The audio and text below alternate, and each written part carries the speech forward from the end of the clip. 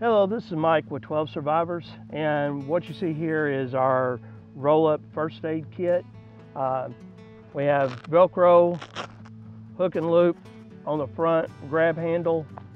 We have MOLLE straps to it, compression straps to help secure it.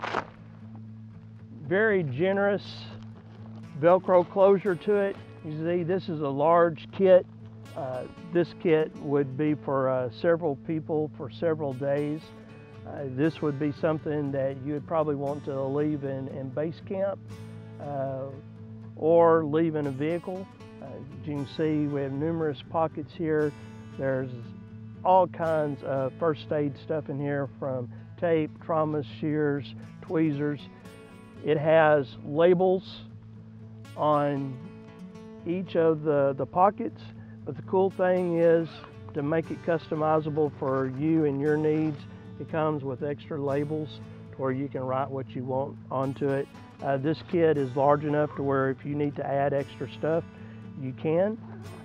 Cool thing is, with the compression straps and the size of this kit, if need be, you could even use this as an emergency splint.